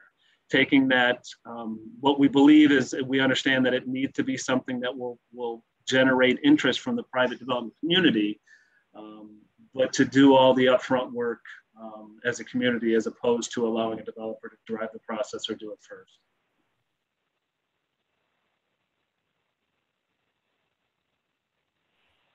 There continues to be a lot of comments on parking and number of parking spaces. I'll read one comment here that encapsulates a lot of these. I would like consideration for less parking. Unparked units will be more affordable. One concern expressed by the presenter was that parking would be, quote, pushed into the neighborhood if there wasn't enough right on site. Is that accurate? I thought that the surrounded blocks have residential permits. There are hundreds of units downtown that do not have parking associated with them, and lightly parked buildings are more in line with A20 goals. So I appreciate those considerations. And again, I'm seeing several comments regarding kind of parking too that fall in line. Yeah, we're working with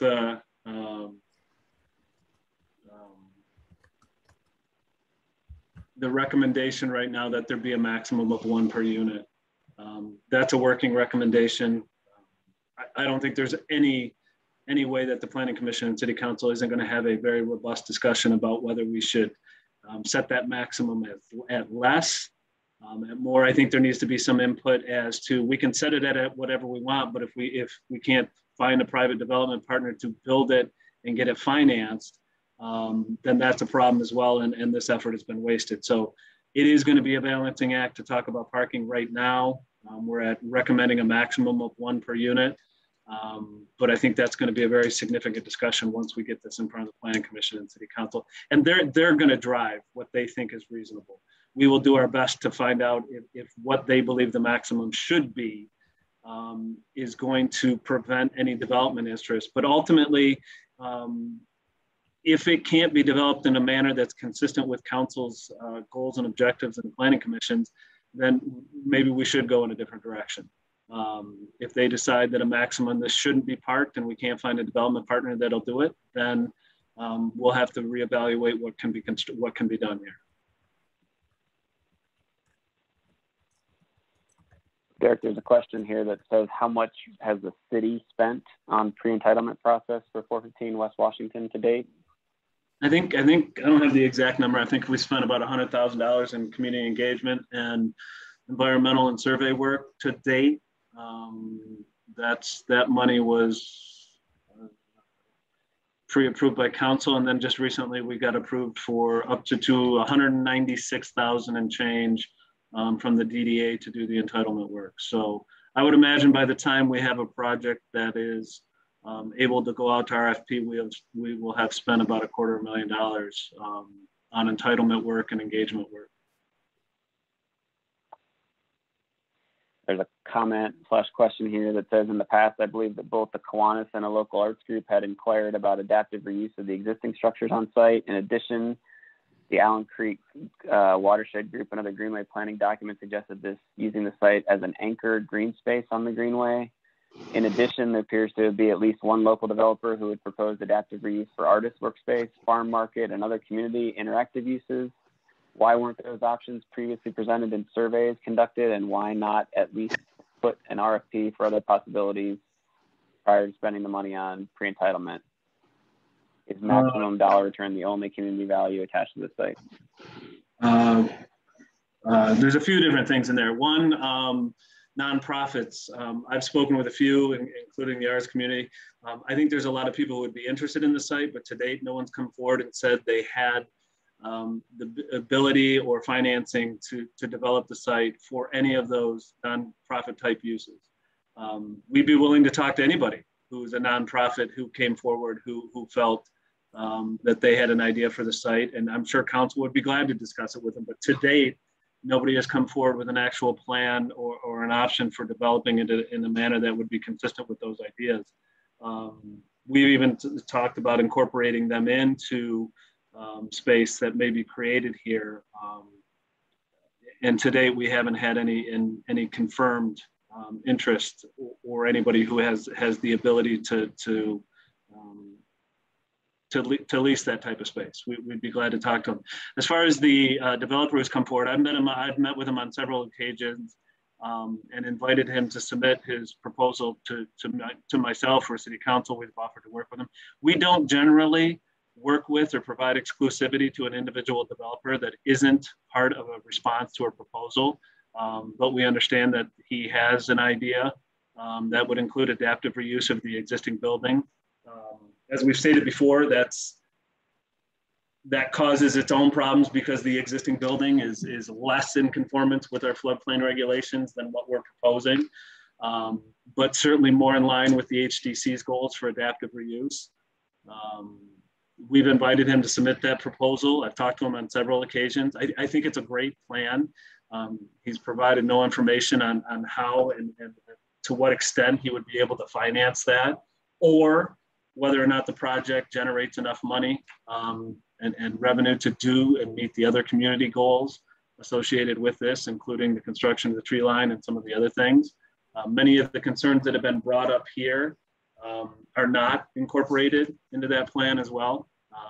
But those are trade-offs that could be considered. We would encourage him to submit if this project does go out for RFP. Just because we've entitled it doesn't mean council won't consider other proposals. And if they're considered value or more desirable to move in that direction.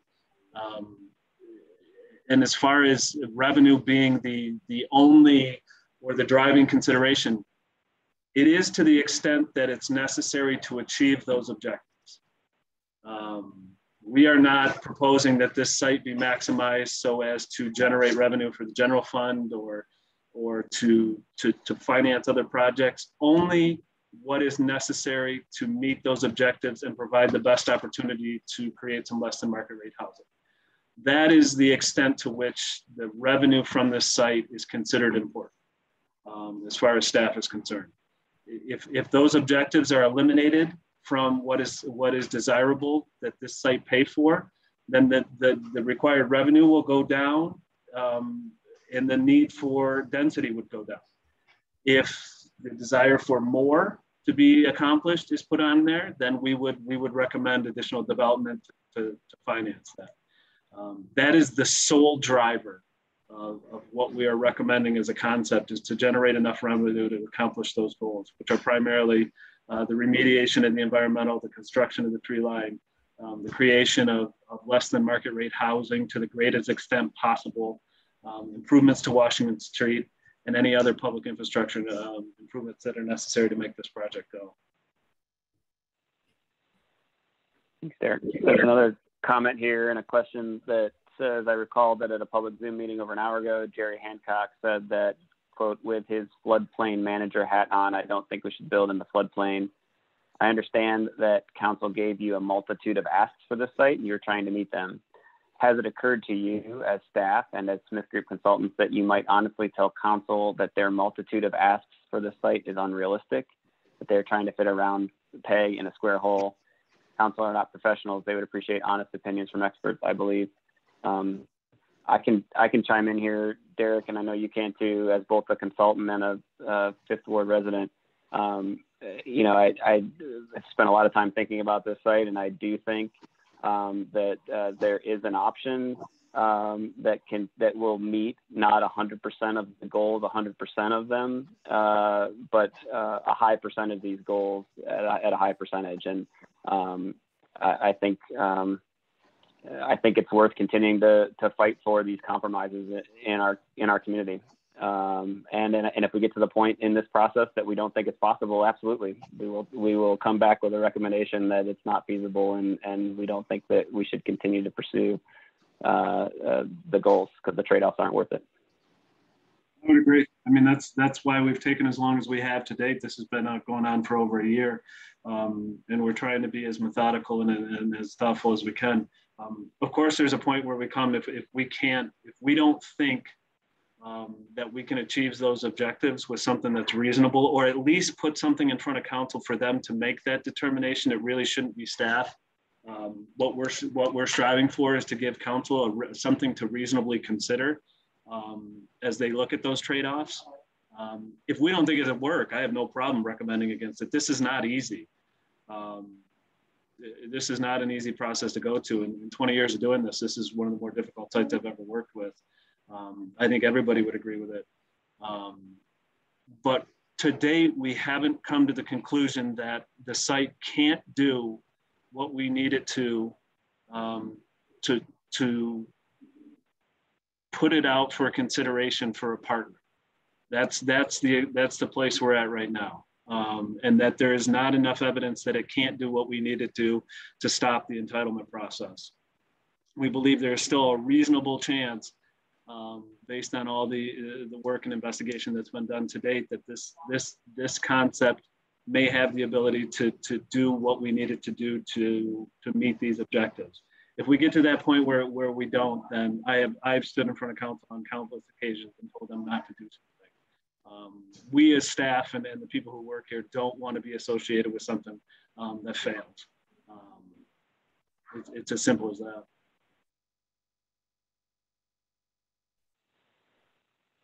There's a couple of comments in here that say, if moving to a smaller FAR concept has not placated the anti-development activists, why wouldn't we maximize the FAR on site? And again, I'll go back to our comment that again, the process did look at a series of different options back in 2019, and there were strong feelings on both sides of the kind of minimal development and maximal development side, and as we looked at the quantity and kind of breadth of community driven goals, the thought was that that some sort of compromise was the appropriate way to continue to move forward.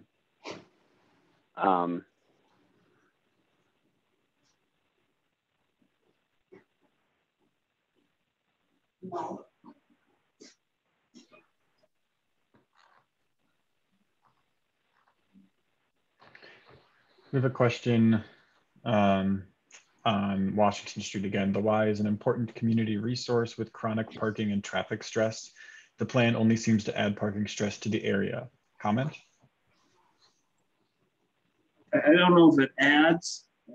Like I said, there's 150 parking spaces on the site now that are all, or for the most part, are peak hour trips that come in at peak hour morning and leave at peak hour afternoon. So this may be a different stress, but we think in conjunction with the ability to make improvements to Washington Street and improve and potentially redirect some of that traffic from where it is now, and improve Washington Street. I genuinely believe it could be a better situation than the 150 parking spaces that are there now.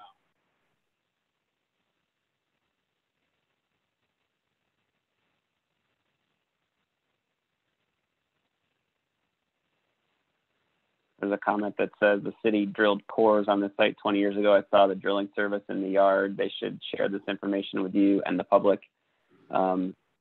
To my understanding, all information that's regarding the kind of public, understanding of environmental contamination and study, both with this process and with others, has or will be shared publicly. We are continuing to understand the impacts of environmental contamination, and which has been public. I think that's kind of widely known. I think the question we're asking now is what needs to be done to remediate that to residential, to allow for residential adjacent to and on top of. So yeah, there's anything to add to that? Yeah, I have sitting on my desktop, I have the phase 1 and phase 2. I don't know if they were done 20 years ago, but I have a phase 1 and phase 2 that was done in the past. I'd be glad. I think we're able to make those available on the website. I think we have a website up and running for the site, don't we, Michael, where information is available? Yeah, we have one, and there's one on the city side, so we can put them on both for sure. Yeah. So that's out there. I can look for any previous environmental studies. It needs to all be redone again because of liability issues. So we started that process. I think they were out there last week punching limited holes in there. So, and our environmental consultants that have all that information. So it'll help truncate what we need to do on the site. But anytime you have that type of gap in timing, you need to go out and look at it again. There was a comment that just came in.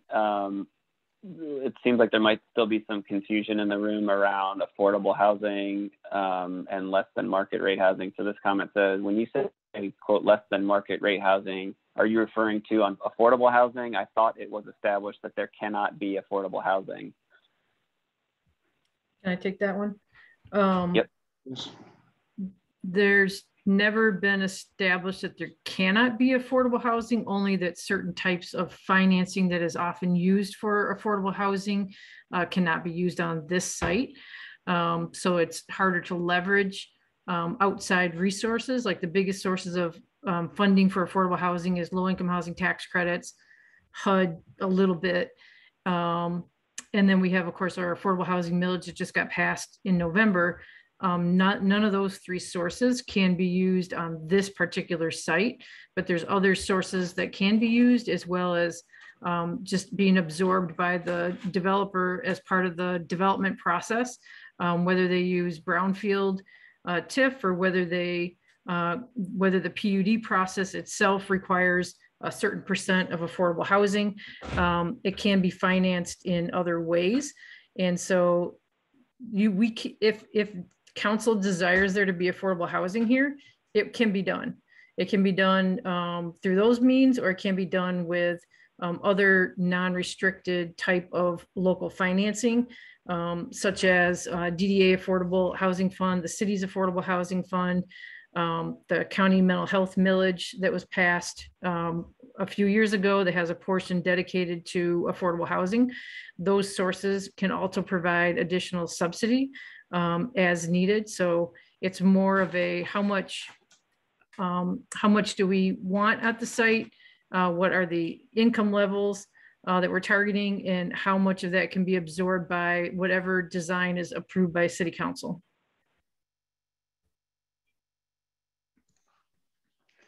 We just got a question in that's similar to one above. Given all the questions regarding the floodplain that were raised, and you no doubt anticipated, why wasn't Jerry Hancock invited to this Zoom to handle those questions? And there's another one as well that was asking why Jerry Hancock was not involved in this meeting.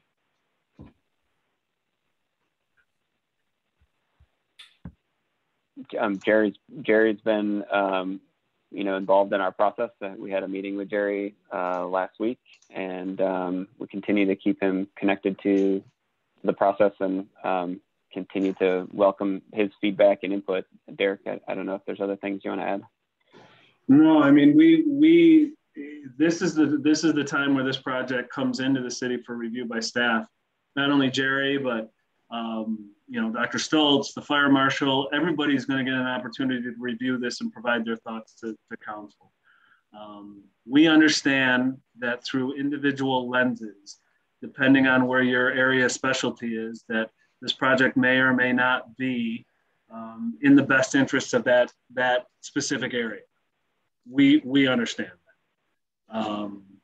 We've been charged to bring a project forward that meets those trade-offs. All of staff, there is a plethora of staff, including traffic and environmental and stormwater and solid waste and floodplain, sustainability, affordable housing, planning, who are all going to get their first crack at this, starting with whenever that submission is made. Michael, I don't know when we're going to have that packet ready.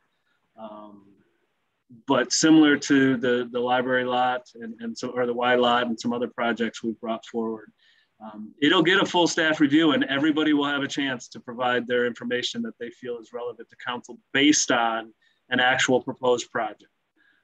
It won't be a conceptual discussion, but it will actually be a review to determine if these projects meet and are technically compliant with city code and regulation that are designed to inform council on whether or not these projects are reasonable within the space they're developed, and then also provide any recommendations for how council should consider going above and beyond those. But they should not be answered, and those individual disciplines should not drive the process yet. Council should see those responses in total and together, so they're able to make a decision based on all of the input from all of the different disciplines and recommendations and decide if they want this project to go forward.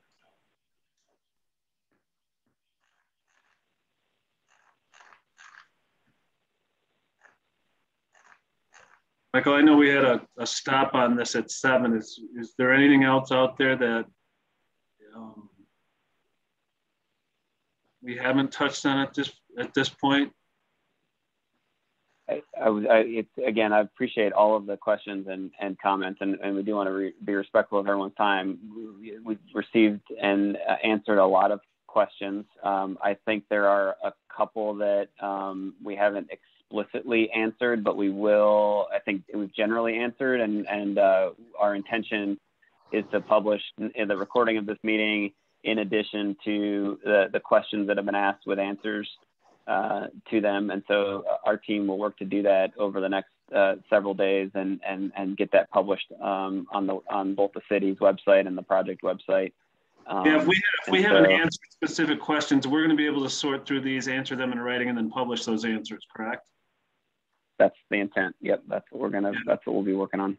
And then to your point, Derek, I wanted to just emphasize that the process from here is we intend to go back to the Historic District Commission with a revised proposal. They have not seen what's currently on the screen. You all saw today. They saw a previous version of this, and so that is upcoming and provides another opportunity for input from the community. Upon, if approval from the HDC is received, then the staff review that you articulated will happen, and then we go to Planning Commission with additional chance for input, and City Council with additional chance for input. So I just want to reiterate, and Derek, I'll give you the last word, but I want to reiterate my thanks to everyone for spending your time with us today. I know in an era of over Zoom life that it's difficult to commit to more time, especially in the evenings. And this conversation means a lot to us and to the city, and we appreciate it. So, Derek, any final closing words?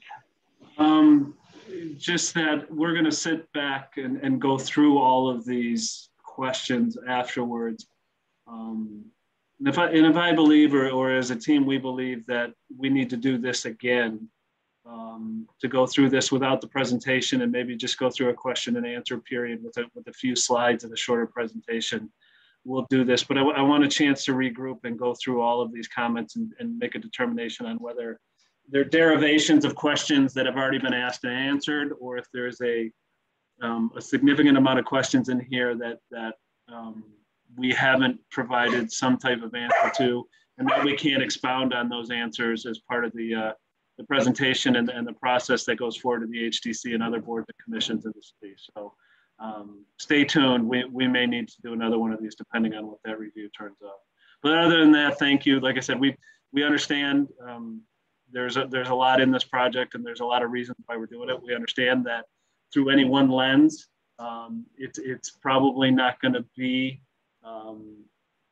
the most appealing project when you look at it through any one lens. We certainly understand the floodplain issues and anticipate that the Planning Commission and City Council is going to have some very difficult decisions to make about whether or not they want to allow a project that meets current regulations for development in floodplain, or whether they feel like, based on current climate conditions and considerations, that being more protective than what the current ordinance allows is the prudent course of action, and whether or not they want to downsize this or maybe move away from it altogether and go in a different direction. We plan on doing our best job to provide a project that gives them a reasonable opportunity to make those considerations and determinations based on something that's reasonable versus what those additional protections may be. That's really what we're trying to do. So I know that doesn't satisfy anybody, but we hope everybody stays engaged throughout the process. There's going to be a lot more to come before this is done. So thank you. Thanks all. Have a good night.